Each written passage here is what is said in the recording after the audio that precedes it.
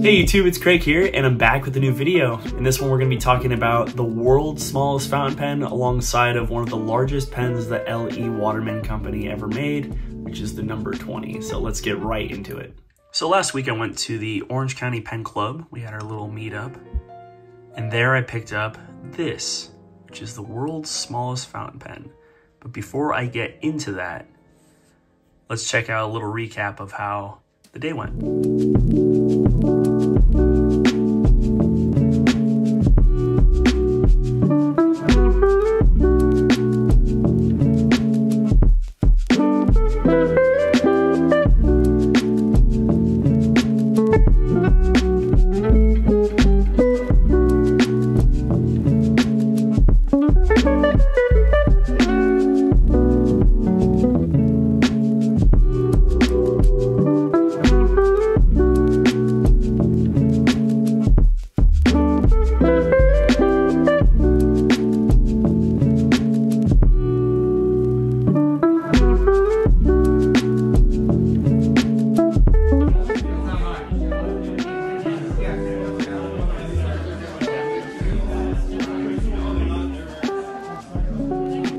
So I bought some really cool stuff. We did the raffle. It's been awesome so far. It's crazy that it's already almost over. Sad.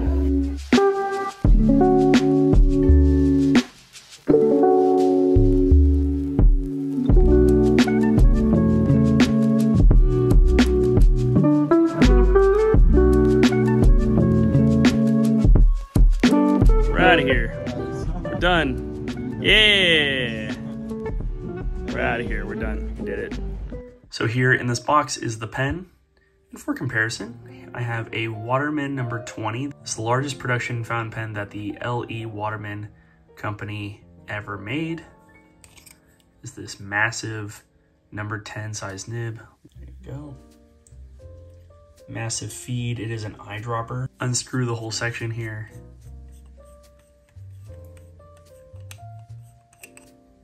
And there, just fill the whole thing up with ink. This pen is made out of hard rubber, so black chased hard rubber. There you go, Waterman's registered United States Patent Office. Once again, is the largest production fountain pen they ever made. They did make one that was larger, and it was like a demonstrator. And this, the world's smallest pen, was not a production model. It's often called the doll pen because there's one in Queen Mary's dollhouse, but this was a salesman sample. So a salesman would walk into a pharmacy or a jewelry shop and would try and get a new account.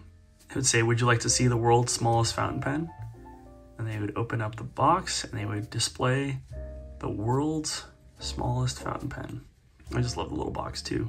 Here it is, the world's smallest fountain pen. There might be a world's fountain pen that is smaller than this one, but what's crazy about this one is it is a completely functional piece. Has a clip. I wouldn't dare try using it. This whole thing is only 41 millimeters in length, capped. Read where it says Waterman's Ideal Fountain Pen, New York. It is a slip cap eyedropper. There's this tiny little 14 karat gold nib. There's nothing on the nib itself. You can see the little clip cap on there on the Ideal. But to show you, it has little tiny threads. You can actually unscrew the threads. And I guess if you had a little ink syringe, you could fill that up. I am not going to fill it up. I am instead gonna do a little writing sample with it just by dipping it into some ink. But they would, yeah, they would pull out like, look what we're capable of making. Here's the world's smallest fountain pen. It is a fully functional fountain pen. And then they would also bring it out in tandem with the number 20. My comparison here is a Kaweco Sport. And there it is next to the Kaweco Sport. So very, very, very, very small. And just for fun, here is a Lamy 2000. Give you an idea of just how small this thing is. 41 millimeters or 4.1 centimeters in length. It's like an inch and a half, something like that. And posted, I can actually write with it pretty well. So we will do a little writing sample with this and the number 20. For this writing sample, we're gonna use Waterman Paris, Tender Purple. All right, we're gonna start off with the Waterman's number 20. It's actually bigger than an Amiki Emperor I got from my friend Scott.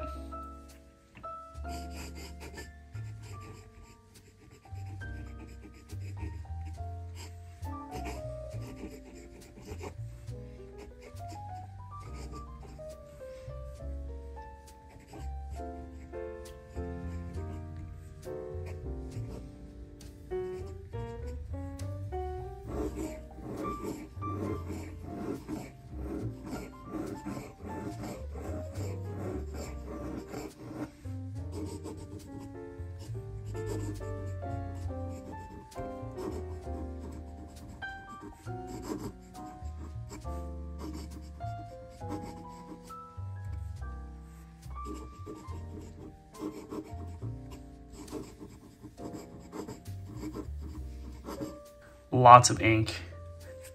I mean, it's such a big pen. It's crazy. And now we're going to compare this to the world's smallest fountain pen.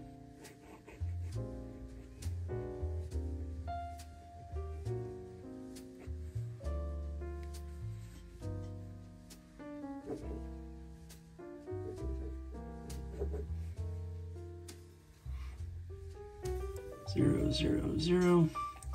It is a salesman sample.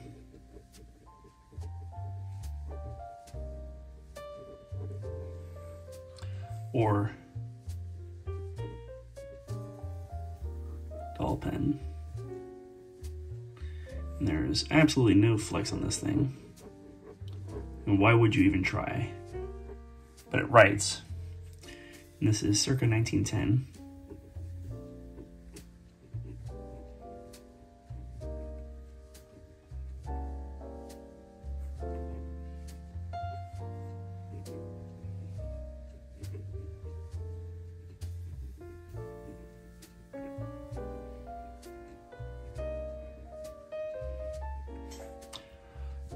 I just think it's so crazy that you can write with it. If you really wanted to, you can write with it.